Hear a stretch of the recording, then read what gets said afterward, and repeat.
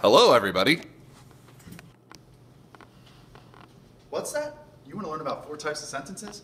Well, you came to the right place.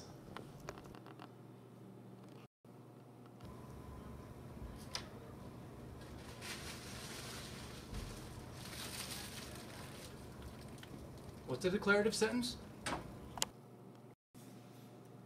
Okay, before we answer Mr. Geiselman's question of what is a declarative sentence, I want to remind you to make sure that you have your half sheet of paper so that you can write down our definition in bullet form behind the type of sentence that we're looking for, and then come up with your own example. I know we have an example on the screen, but this time we want you to come up with your own example of each type of sentence. So, our first type of sentence is declarative. A declarative sentence, and this is what you're going to write down at the definition portion of the page, is a sentence that makes a statement. It is also punctuated by a period. So it declares something and is punctuated by a period, like you see on the right. Our example is, we always take spelling tests on Friday.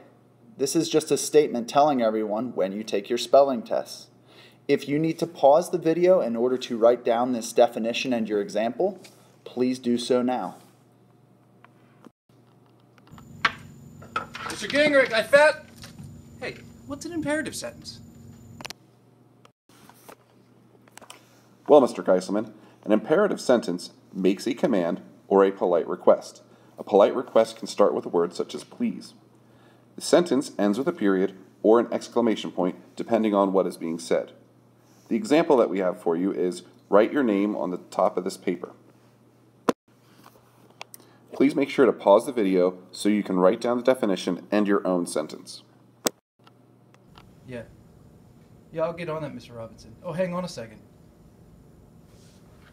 By the way, do you know what an interrogative sentence is? Matter of fact, Mr. Geiselman, I can tell you what an interrogative sentence is right now. That is our third type of sentence. And the definition of an interrogative sentence is something that asks a question and it ends with a question mark.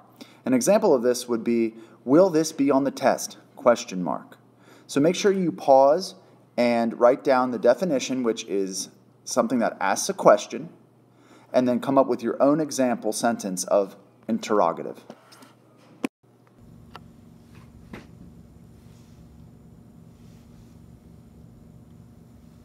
What's an exclamatory sentence? All right, Mr. Geiselman, I'll answer one last question. An exclamatory sentence expresses a great emotion or excitement. It ends in an exclamation mark. The example is, I forgot to study last night. And if you did, you definitely exclaim it. Please remember to stop your video so you can record the definition and write your own example for this sentence.